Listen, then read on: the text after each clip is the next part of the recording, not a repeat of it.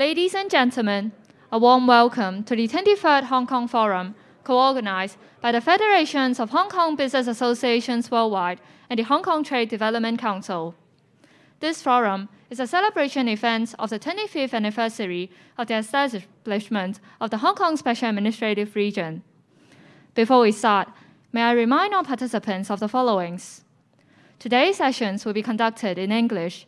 Simultaneous interpretation in Japanese and Putonghua will be provided. Please reach out to our colleagues at the reception counter for a headset if needed. For online participants, you may switch to your preferred language underneath the video screen. If you would like to pose any questions to our speaker during Q&A, please scan the QR code in front of you to submit your questions. For online participants, you may also send your questions through the Q&A box on the right side of the video screen. Selected questions will be addressed at the Q&A towards the end of each session. Today's program will start with the thematic session of Economic Outlook of Mainland China. From the pandemic disruption, progress of global recovery to international trade tensions, the world's sustainable growth is hinged on the global dynamics and new economic drivers. In Asia, the recent implementation of RCEP agreement and the rapid development in innovation and sustainability have boosted continuous regional growth and fostered new collaboration among the economies in Asia, including mainland China. Business leaders and experts will share their insights and dissect China's new growth area and challenges ahead in the post-pandemic era. Today, we are delighted to have Ms. Arina Fan, Director of Research, Hong Kong Trade Development Council, to moderate the session for us. May I invite Ms. Arina Fan to join us on stage.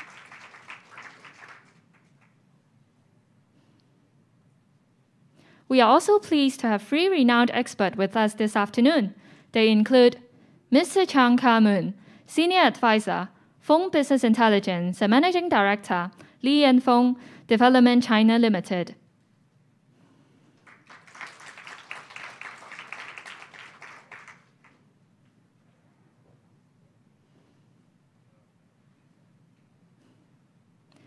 Mr. Adam Kwok, Executive Director, Sun Hong Kong Properties Limited.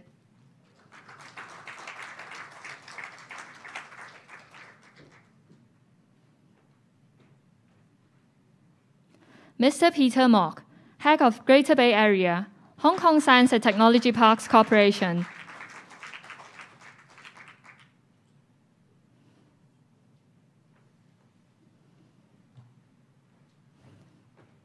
Arina, may I now pass the time to you? Thank you, Kiko.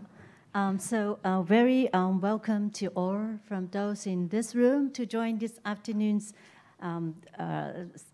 afternoon program, and also welcome to those from our good friends dialed in from online. So yesterday, I think there was a discussion among the regional opportunities amidst the kickstart of the Regional Comprehensive Economic Partnership, RCEP, earlier this year. Today, we zoom into the largest economy in Asia, China. So there seems to be quite some challenges.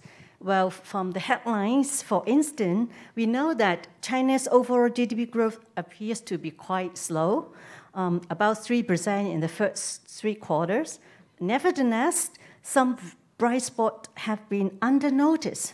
So if we look deeper into the GDP component, for instance, actually the advanced manufacturing sector grew by 8.5%, which is just 3% of the headline growth.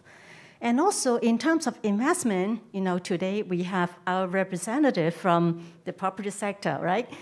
Adam's here. So in terms of, say, the Chinese property sector investment, often the decline in the property sector investment was on news headline. But indeed, if you look at the overall fixed assets investment in China, it grew by 5.8% in the first 10 months.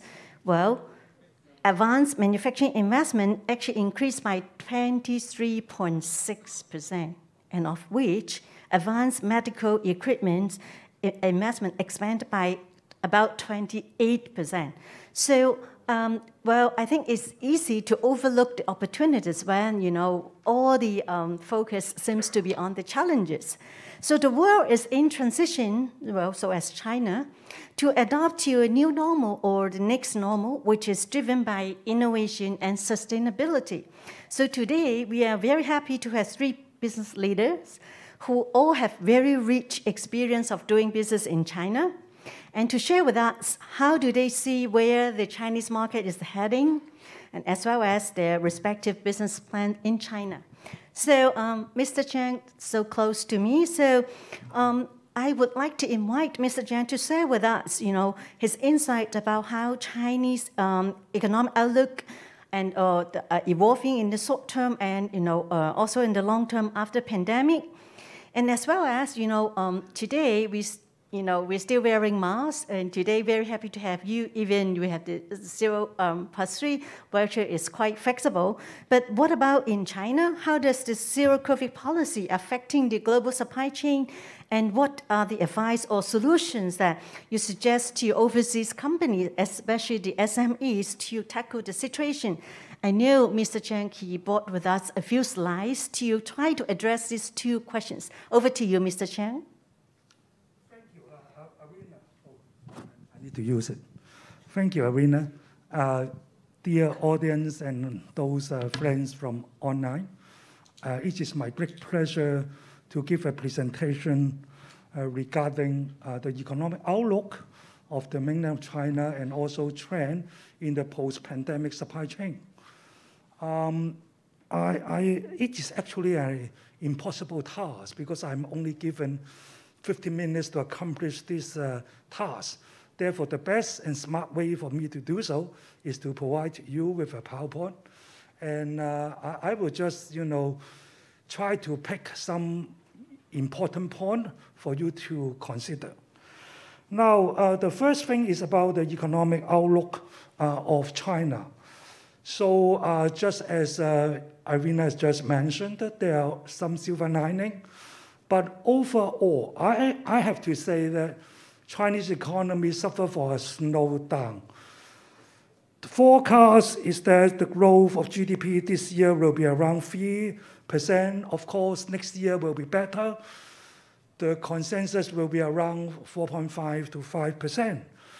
But I would really love to say that the problem is actually mainly from outside. That is the tightening and monetary policy and inflation worldwide, and there is a slowing global economy. Now, this is the major challenges encountering China for the past, I would say, maybe 5 years, starting from 2018. That is the US and China trade confrontation. Now, in the year 2021, we can say that maybe especially this year, that is China is also severely affected by the and other resurgence of the COVID-19. Now, so these are the 2 major factors. The first is a slowing global demand, mainly external challenges. And the second is internal, that is the COVID issue. So that's the 2 major reasons why China has suffered from an economic slowdown. Now, from the short term, the Chinese government adopted the anti-cyclical policy, mainly fiscal policy. That is, they try to encourage more investment. And the second is, of course, monetary policy. It is quite prudent, it is quite cautious, in the sense that they want to ensure sufficient liquidity. It means that they especially want the real economy to get necessary loans from the bank. So it is always the strategies of the government to adopt short-term fiscal and monetary policy to tackle an economic slowdown. So this is the major issue, yeah, what they are doing. And other than that, we can see that just for maybe today, we see a lot of new policy regarding to release the very restrictive COVID-19 pandemic. So there is a 20 optimized measure for combating COVID-19. And specifically, there is new financing measures targeting the real estate sectors. So these are the two major new development. Okay, so but the first one is much, much more important, the relaxing of the very restrictive COVID pandemic policy. Now this is all short term, all short term. But from the long term, I would say that it is more promising. For example, according to the 20th Party Congress, Chinese government emphasized the importance of growth, especially the high quality growth. The thing is that they can only do it to counter the very weakened global demand. And also another issue the Chinese government is doing is look at national security.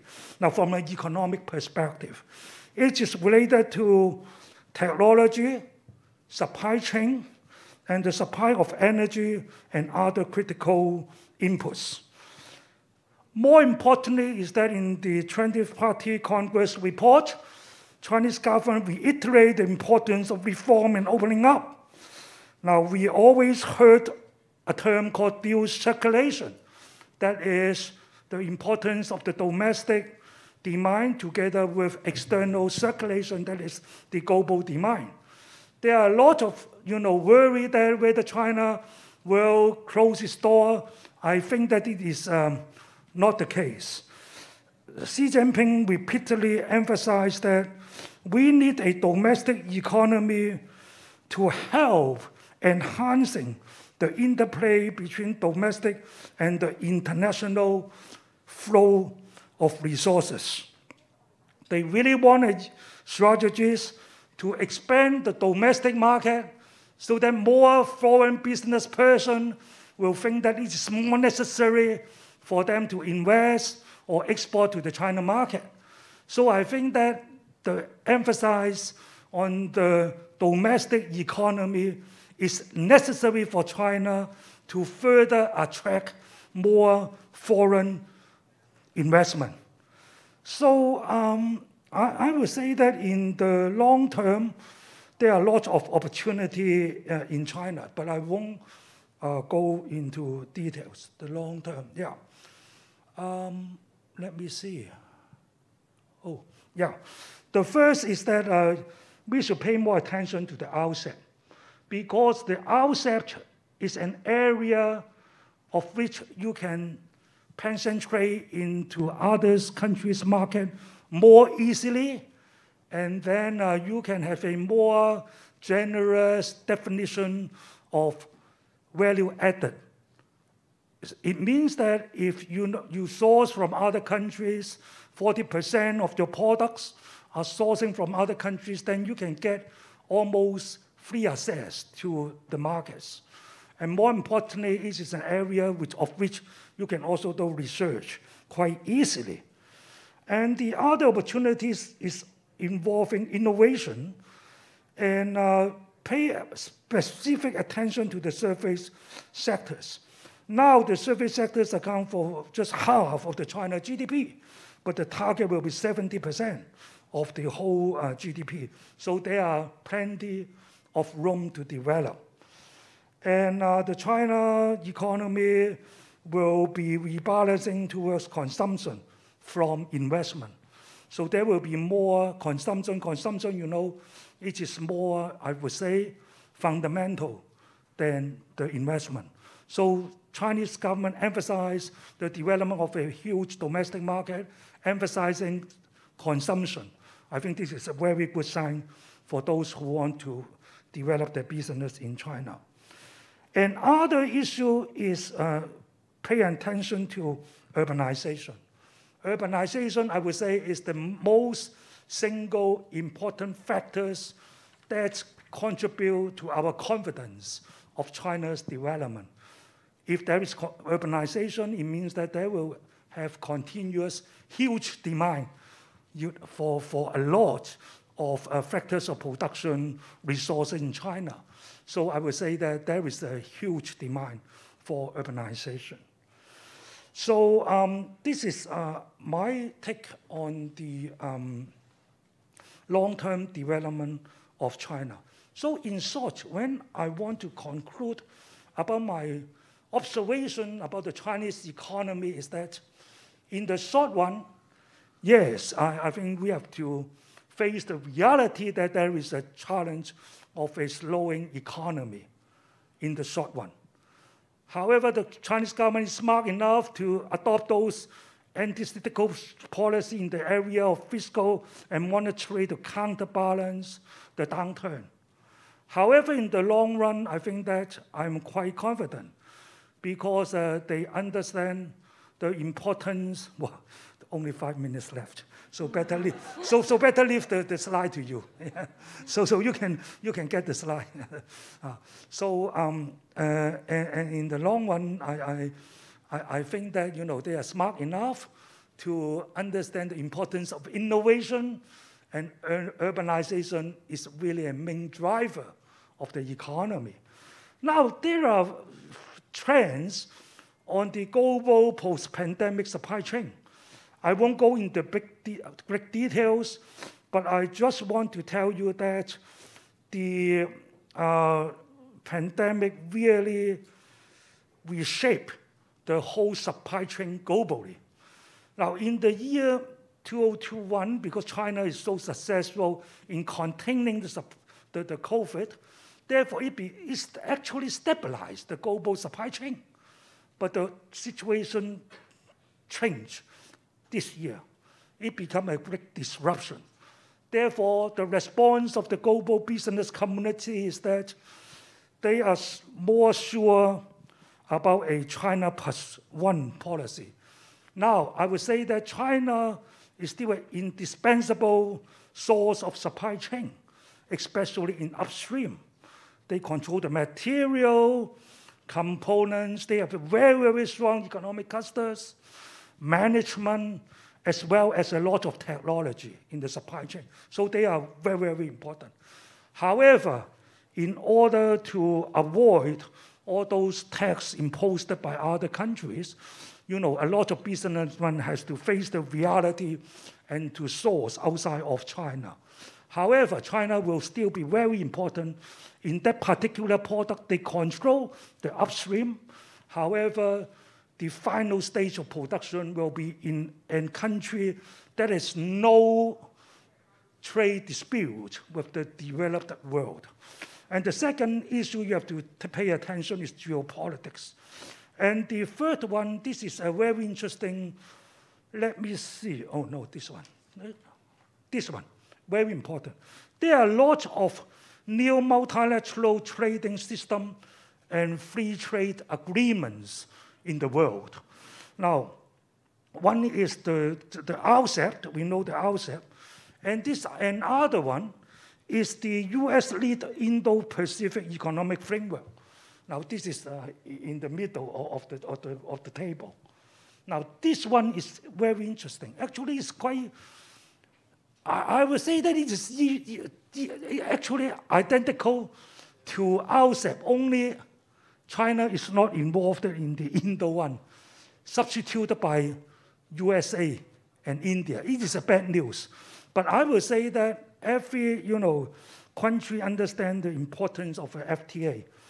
And other issue impacting on the trend of the supply chain will still be the cost of the labor. That is the fourth one. And the fifth one will be the response of the sourcing country, their policy. I won't go into details. However, one very, very important issue that has impact on the global supply chain is actually the market. For example, a lot of people trying to relocate outside of China, at the end of the day, they decided to stay in China, mainly because they want to concentrate into the Chinese market. So China, the market, will be very, very important. And the last thing, I won't go into details, a lot of suggestion. Please pay attention to the dual circulation policy, especially in the area of digitalization and innovation.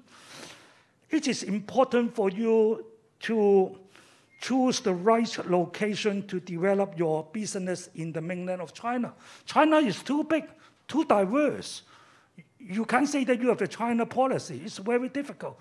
Please look at the city clusters and the metropolitans. So this is the major area. And please understand what's going on about the government. So pay special attention to government policies. So I think I exceed the time. Thank you very much. Yeah. Thank you, Mr. Chang. As the moderator, I would like to add a little bit and then do some exercise with the four, because there is a very important moment that we have so many visitors from different countries on the floor. So I would have to disagree with Mr. Chang a little bit about the short-term challenges for China's economic slowdown. Before I discuss why, I would like to ask the floor to give me a little bit of information. May I have the hands up if you are from North America? Okay, good. And then may I have some force up if you're from Europe?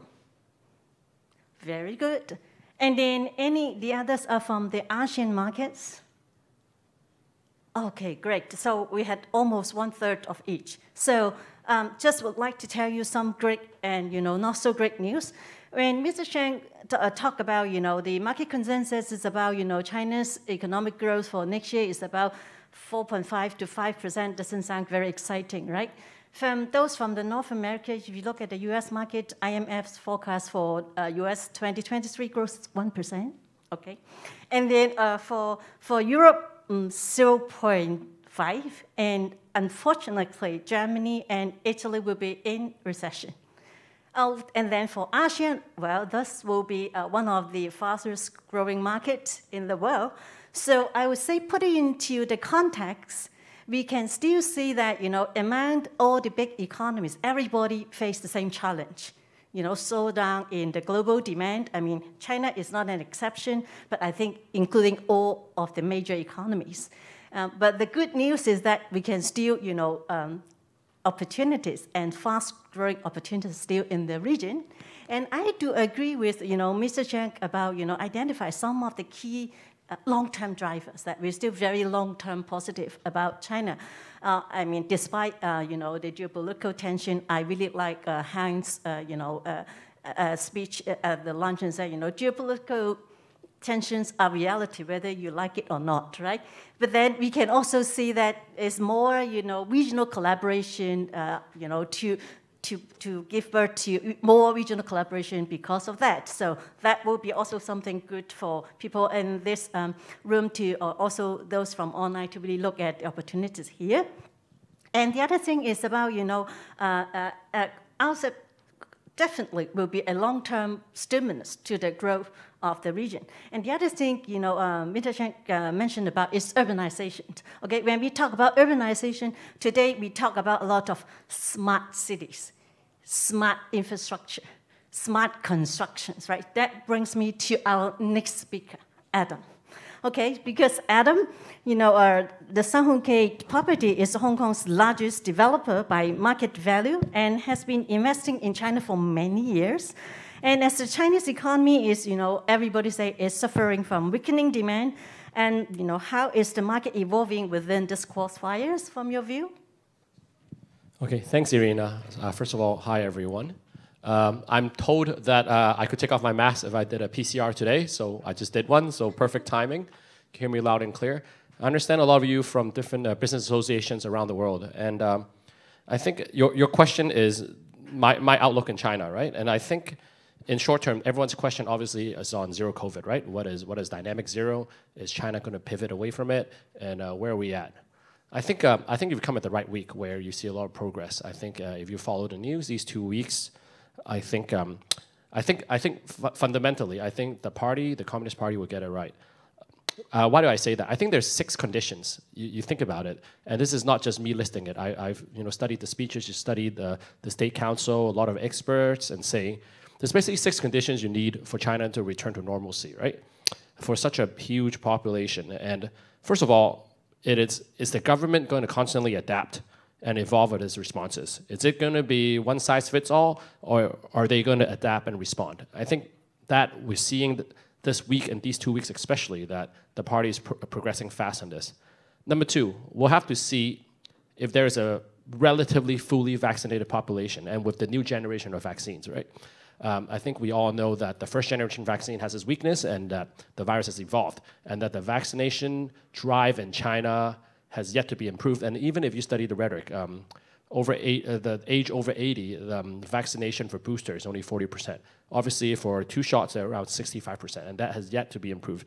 And if you look at the statements yesterday by the State Council and also the 20 new policies on it, you will see there's a big drive now to boost vaccination. And it is not only the first generation, but the second generation vaccines that are homegrown. Of course, there is also the BioNTech mRNA one, but there's also the CanSino ones and others. And the Chinese governments are really going all out to boost the vaccination among seniors.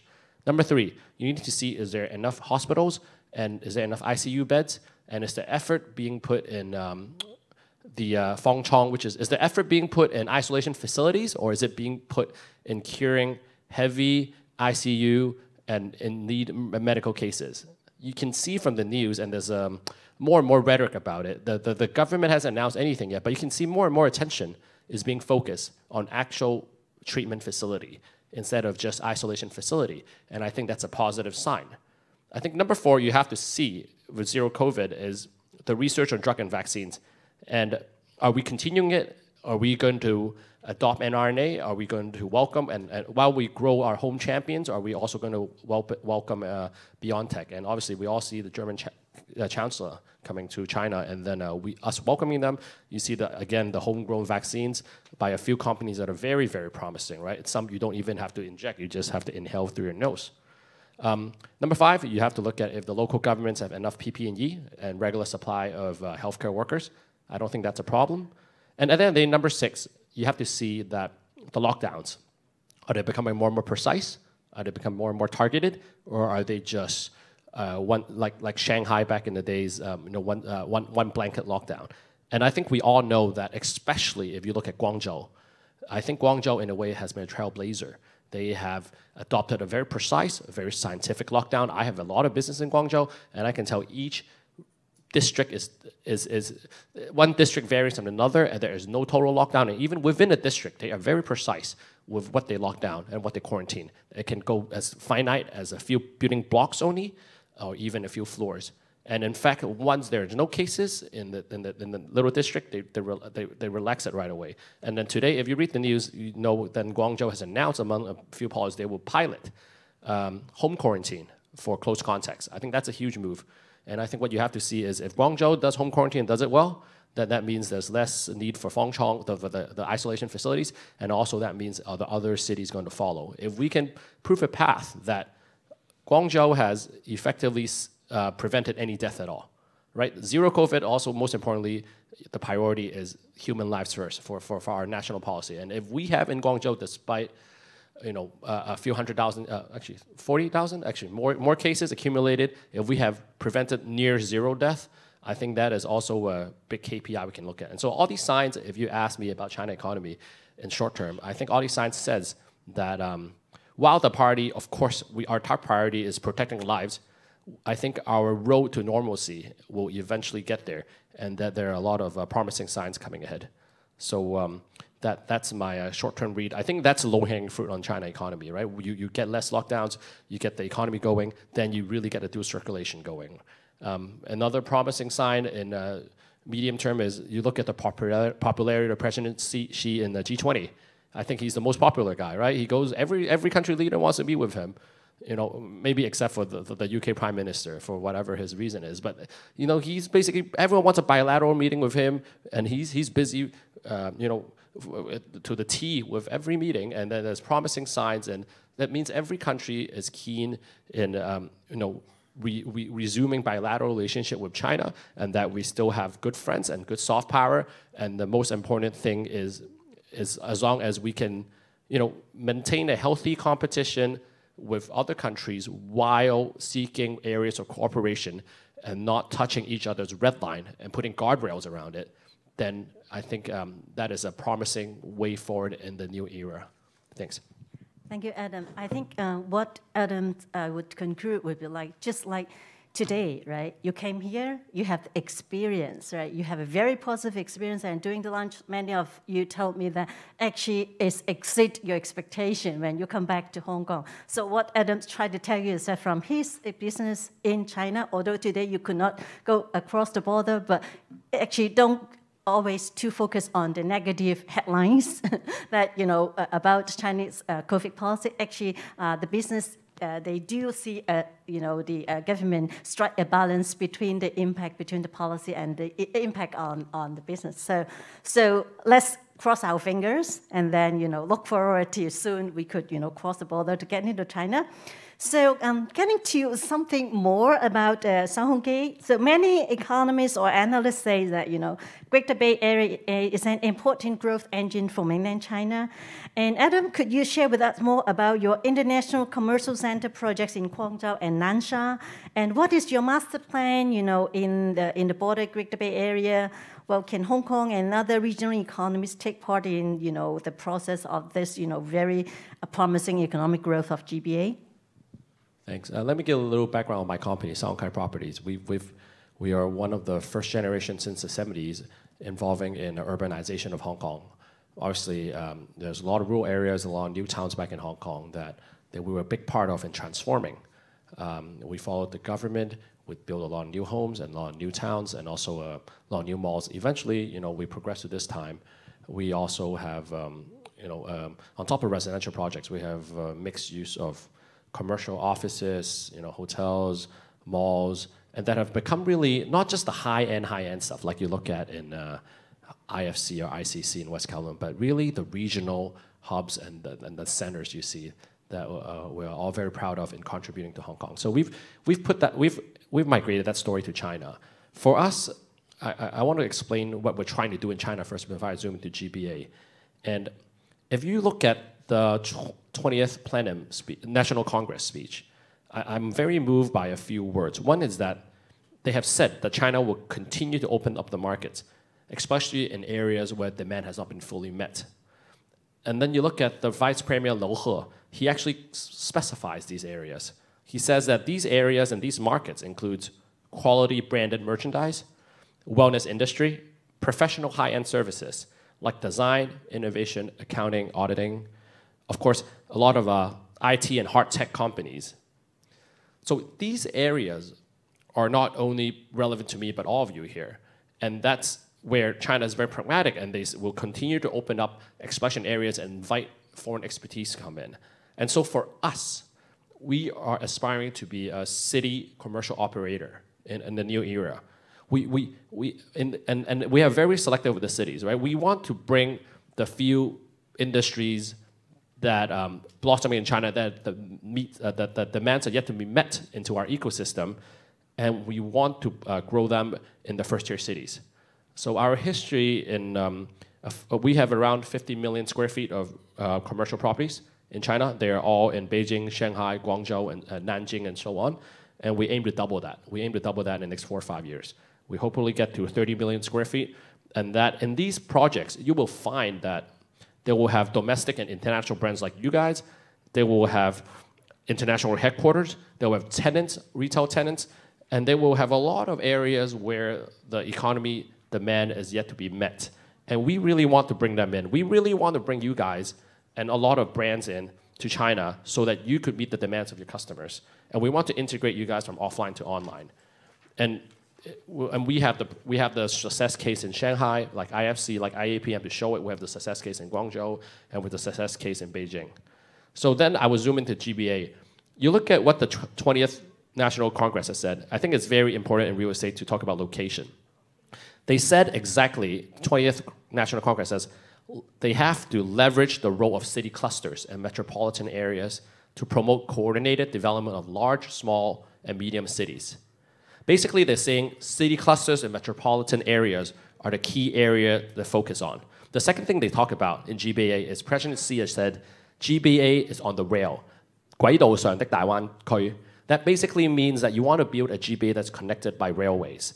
And so for me to look at it, I look at the city clusters. I want to be in the clear winner in the cities where I think is going to win. And to me, it's either Guangzhou or Shenzhen and GBA. And so I am, so in the past few years, we have strategically placed bets in the GBA cities.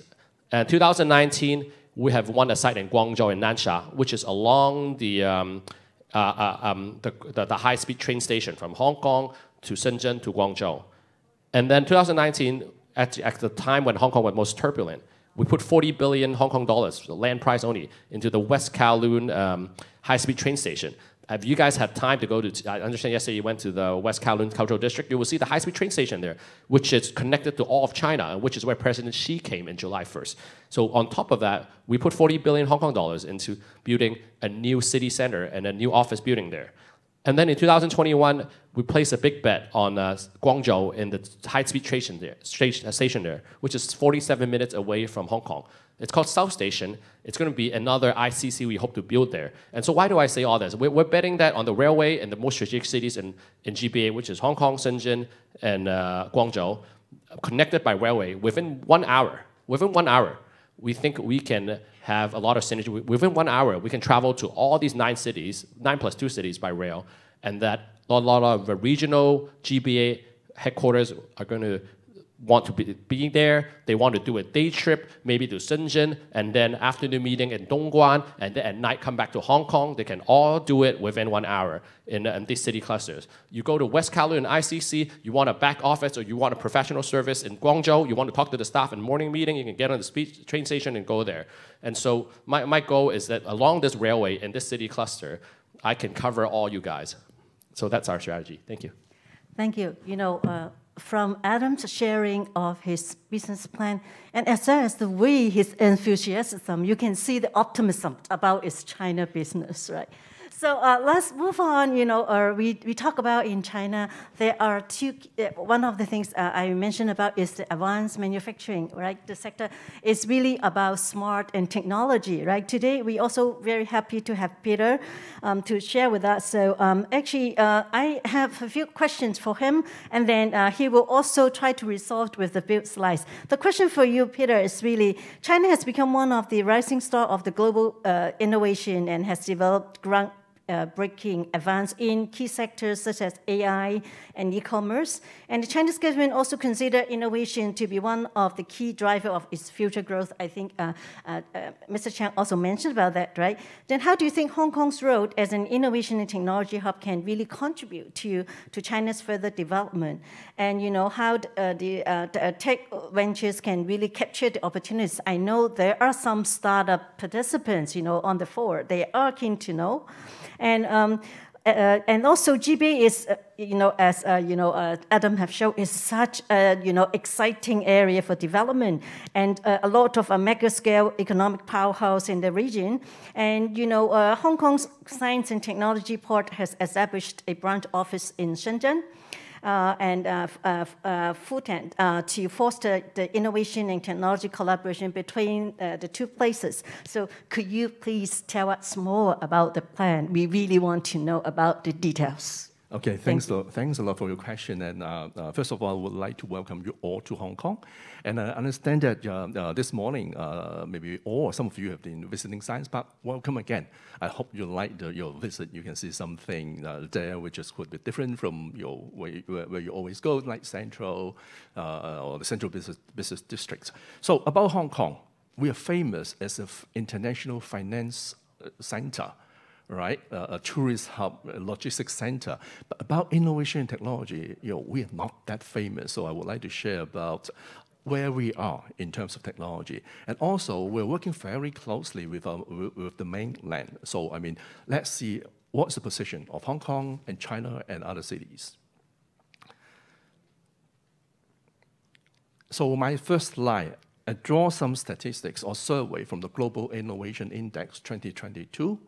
So you can see that this is the ranking of countries or regions around the world in terms of innovation and technologies. Okay, and you can see that the ranking of China is actually in the forefront of the whole world. Is actually ranked number 11th. And where's Hong Kong? Hong Kong's not bad, 14th. So we're still on top 20 of the league table. So out of these top 20 countries, you can see that 5 of them are from the Asia-Pacific region. So with the South Korea on the top of the list, followed by China, Japan, and Hong Kong. So I mean, actually in the whole Asia, the innovation technology market is growing very aggressively. I have to say that. So even Hong Kong, as a famous financial city, we are actually catching up. So actually, in the past few years, we are also working with other counterparts like our other financial centers like London, New York, Tokyo. All these cities are actually not just focusing on finance and business, but also innovation and technologies. Say, for example, in terms of fintech, London and actually Edinburgh is doing very well, very well. So I think in terms of innovation and technology, we are on the league table, okay? And there's a second slide from the same survey. I'll try to draw the China and Hong Kong. You can see China is actually picking up. In 2013, China's ranked 35 in the world, and now it's picking up, actually overtakes Hong Kong. So I think together with the mainland, Hong Kong and China together, I think we can have a very strong complementary value. Why I say we have a strong complementary value, I want to share with you the same study, okay? How they rank these global rankings by 7 different parameters. In the first 2, I circle it. It's actually about the comparative advantage of Hong Kong, which is the institutions, including our legal system, the political environment, regulatory and business environment. The other very strong point compared to China is the market sophistication, including the credit, the investment, trade diversification, and all these areas. But how about China? So you can see in this circle. In terms of China, it's very strong in the business sophistication. So in terms of knowledge workers, they do have a lot of engineers, so many universities. In terms of knowledge impacts, they're very good in commercialization because of in China we have a very big market. So if you want to land your technology, your new product into this market, even though it's very competitive, but the potential is very great. So and the other thing is the technology output. I think China is doing very well.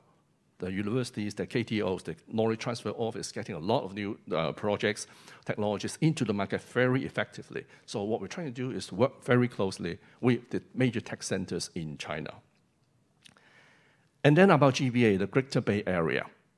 Okay, so why do we think that this is a very good opportunity? Also, we draw the same study, the Global Innovation Index. This time, they're not focusing on the innovation technology. They focus more exclusively on science and technology. So we are trying to focus on universities' research output, the number of IPs, all these very competitive and deep tech, hardcore technology development. And you can see that the cluster of Shenzhen, Hong Kong, and Guangzhou actually ranked second in the world, only after Tokyo and Yokohama, and followed by Beijing, Seoul, San Jose, and then Shanghai and Suzhou. So you can see that we have 3 major science and technology centers in China.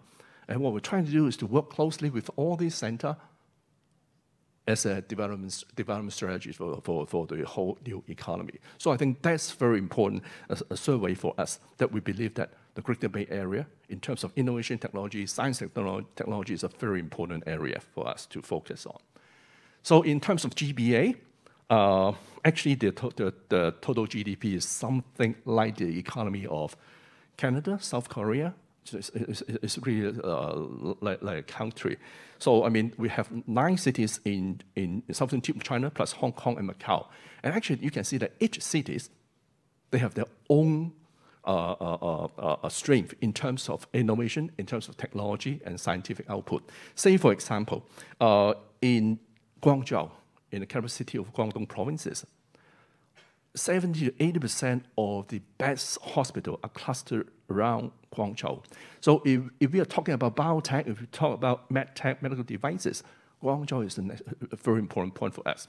In terms of advanced manufacturing, we have Dongguan. So, I mean, the center of advanced manufacturing, and across the border of Hong Kong is Shenzhen. They are doing very well in terms of telecommunication, like 5G, e-commerce, and also manufacturing. So I think the complementary values is important for the whole GBA in terms of innovation and technology. And at this moment, we are talking to different cities in order to find the complementary values. Then, what are the strengths of Hong Kong as a financial center? Are we doing well in terms of innovation and technology? So actually, the value of Hong Kong in terms of technology is actually our research base. We have 8 government-funded universities. 6 of them are research universities, and 5 of them actually rank according to Q as top 100 in the world, with 5 of them. So basically, I cannot think about another city with such a high concentration of best research universities. I go faster a bit, 5 minutes. So apart from university, we also have 5 government-funded research institutes across Hong Kong covering different sectors. And also, we have 16 Chinese state key laboratories across Hong Kong, and also 6 engineering centers. So these clusters of key technologies is very important. Plus, if you this morning, if you went to Science Park, you should visit it. One of the building, the whole buildings is reserved for a program called Inno at Hong Kong, where we are working with 28 different centers, all from leading universities around the world, working together with the domestic universities. These are top-tier global research outputs that we're trying to groom. So altogether, you can see that the technology, core technology in Hong Kong is the basic elements that we can put on the table to work with the GBA cities, as well as Shanghai and Beijing. So this photo is taken on the 30th of June this year, where President visited Hong Kong. And he spent almost 2 hours in Science Park. And he's amazing with the basic technologies that we are showcasing. So I think we start to find the very good complementary values. So this map showcases the development of the border, northern part of Hong Kong with Shenzhen. So what we're trying to do, this is a very important government policy. In the middle circle, actually, we are trying to do is to work very closely with Shenzhen in terms of innovation technology. On the left-hand side, where the city of the district of Shanghai is located, they're very much focusing on the advanced financial services, modern services, as well as fintech. So we're working together with them. So zoom in a little bit, you can see that across the border, on the top pink area, which is the Shenzhen Innovation and Technology Parks. And on the southern side, you can see a kidney-shaped loop, which we call it Lok Ma Chau Loop. We're building another science park, which is around 3-4 times the existing science park that you're visiting today. So the infrastructure is there. And then how we do it. So let me have a few minutes to go through what we're doing in Science Park. We start our business in 2002, so it's 20 years already. So at this present moment, we are supporting around over 1,000 companies in the park.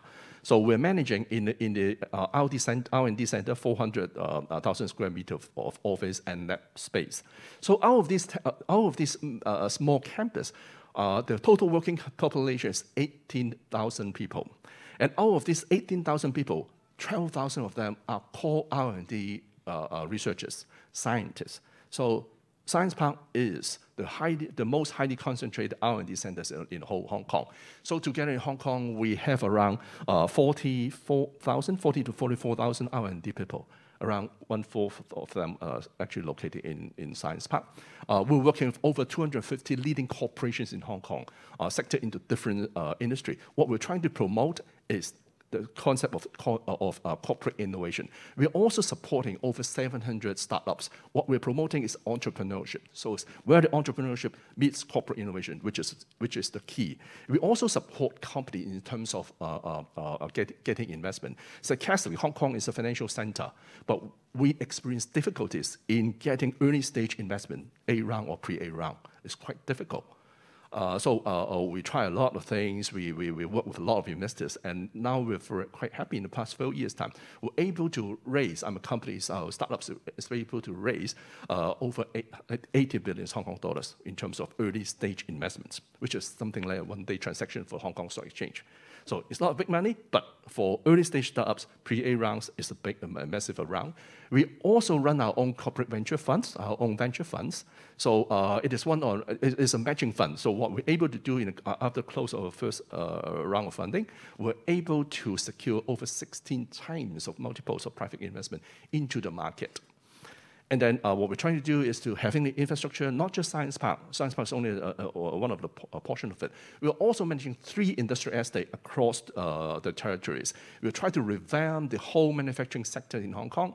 So we're promoting the concept of reindustrialization. So we have a lot of new buildings coming out very soon in the coming few years' times. In terms of program, it's not just the hardware. We're running incubation programs from different stages, all the way from the pure idea concept or basic research concept. We'll take it through to commercialization, translational research, as well as going to global market. In terms of market capital, as I mentioned before, we're just in Hong Kong, we're working with over 250 largest corporates in different industries. We're also working with over 1,000 venture capitals and different investors in Hong Kong. So the most challenging for us at this moment is actually the availability of quality talents in terms of research and development, because it's a global shortage of technology people. So we need to attract more people to come to Hong Kong to work together with us. So my last 1 or 2 slides focusing on our initiative in GBA. So what we're trying to do is to position Hong Kong as an international city. So for all the programs and events that we're going to run in GBA, we'll have an international elements. So we are not just working with domestic telecom giants, but also global ones. So we will make sure that we will have international partners in each and every event. We're covering technology, but we're focusing on deep tech. It's not just those business model, get a computer and then you can do a business. We're focusing very much on the deep techs.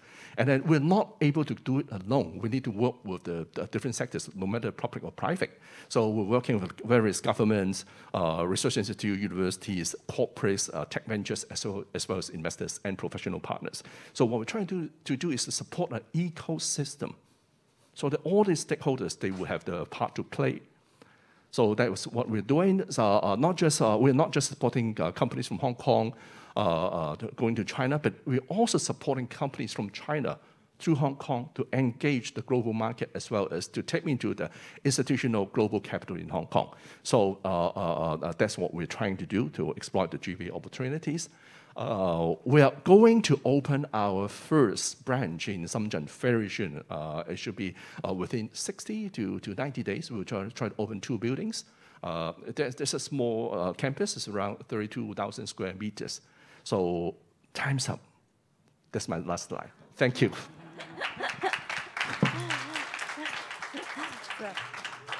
Okay, so thanks for, Peter. So this is, well, actually, they do share some of the, I would say, insights that there's really passionate questions that, they would like to share with you. But I would like to ask the questions, really are the questions that really from the floor that I understood you give us, especially, for Peter, you talk about, money. That is very eye-opening. Okay, so at least from all this, I think many of the participants today are actually from overseas. So how could we really, I would invite all the speakers to give us a very short sharing that, can you give us some suggestions that really how overseas companies who are looking for opportunities in China, especially the Great Bay Area, what should they do? What exactly the advice you would like to give us? May I invite Mr. Chang to give us a short sharing? I think that you should look into the opportunity to develop your business in Hong Kong. The situation is that because China is so determined to a quality growth economy by adapting, reforming, opening up. Therefore, they try to establish a few more Hong Kong. Because of the blending of Hong Kong, it will be easier for our surface provider, especially the producer service provider, to market our surface into the China mainland. So this is one thing that you should consider. And the second is that the Chinese government is well aware that the innovation capacity of Hong Kong is so essential to work closely with Shenzhen and other parts of China. Therefore, there are huge opportunity in that area. More importantly, Hong Kong is a place for headquarters of multinational and also local mainland company. So Hong Kong is now already a cluster of multinational enterprises. In Hong Kong, you can easily establish a closer relationship with a lot of enterprises all over the world. And with the facilities provided by Trade Development Council and the fantastic research, I think in Hong Kong, you can get access to a lot of necessary market intelligence all over the world. So this is some things I would like to give. It is my advice, and also my PowerPoint also give you some suggestion. Thank you.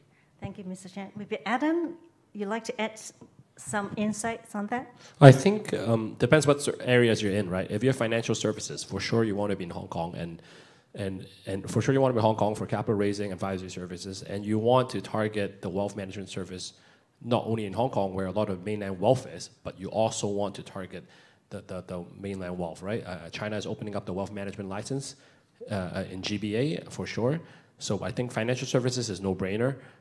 If you're in professional services, as so many firms are in Hong Kong and with an office in China already, you know China also continue to need those professional services, be it accounting, be it legal, be it in so many areas, IP, patenting, in so many areas, right?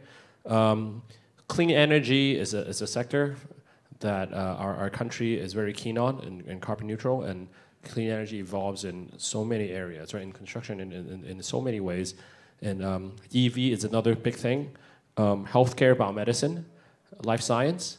Of course, you go to real economy, consumer goods, right? And maybe some of you have branded goods, consumer goods, and you definitely want to capture the local consumption market, and hopefully be in one of our malls or offices, right, where we build the best ecosystem where you guys can really get the clusters and get the crowds and really serve where the customers where the demands are met. Thank you, Adam and Peter. Yes, I think we talk about pandemic, but in terms of innovation and technology, the pandemic actually helped some of our sectors. At least two sectors keep on having strong growth. The first one is pandemic advances the digitalization of business for 5 to 8 years times. I don't have the statistics, but when you go out now on the street, 3 years ago, I can't see some of the elderly people, they're going to use a smartphone.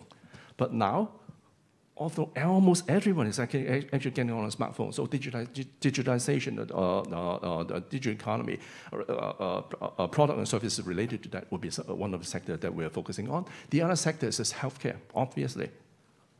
We get all these clinical trials, approvals faster than previously. So I mean, these two are major growing areas in terms of technology that we can see that. And in terms of GBA, I think I do believe Hong Kong, as Mr. Chen said, that it's a very important position, city for you to consider. We're business friendly, we get all this very good regulatory environment, etc. But the important thing is that in the border, one of the slides that I'm showing that we're going to build another science park, which is 3-4 times larger than the existing science park in Hong Kong. What we're trying to do is to work very closely together with Shenzhen Science Park. So we put the two parks together in one district. And so you can see that we cannot go to work every day with a visa getting across the border. So what we're trying to think about is the mobility of people, the mobility of capital, mobility of products, as well as information. So I think these four flows are very important in terms of Shenzhen and Hong Kong development in terms of innovation and technology. And then we'll radiate out to other GBA cities. So I think that would be my observations. Thank you. So in the interest of time, let me just wrap up a bit, my key takeaway. So thanks to all the speakers for your insightful sharing. And my key takeaway from today's dialogue, the world never stopped changing, right? So we have to be agile, be innovative, and they are the key attributes for business to stay resilient and enable us to navigate the ambiguity or uncertainty brought about by whether it's geopolitical tension or the challenges that the world is going to transiting into a low-carbon world for a sustainable future. And the overall global economic backdrop appears to be very challenging in the near term. So it is super important that for business to focus on the bright spots, okay? And that especially those that really provide long-term opportunities. And in terms of the markets, well, since you're here, you know where are the opportunities, right? So there are huge opportunities in this region, in China, and especially the Greater Bay Area.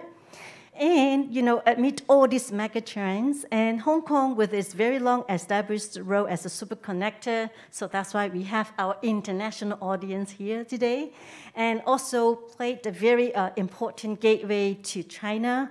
So we are very confident that, you know, Hong Kong will play a key role in keep connecting the world to all these emerging opportunities in Asia. So thank you all again. Thanks.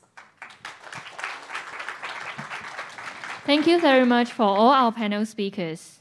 Before we proceed to the next session, let's have a group photo for all the guests on stage.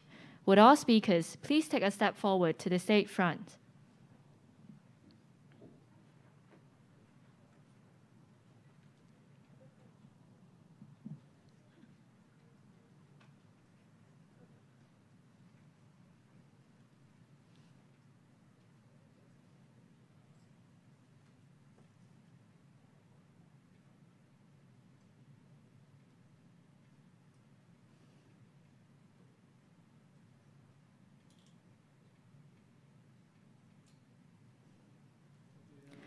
Thank you once again for the insightful sharing by all speakers.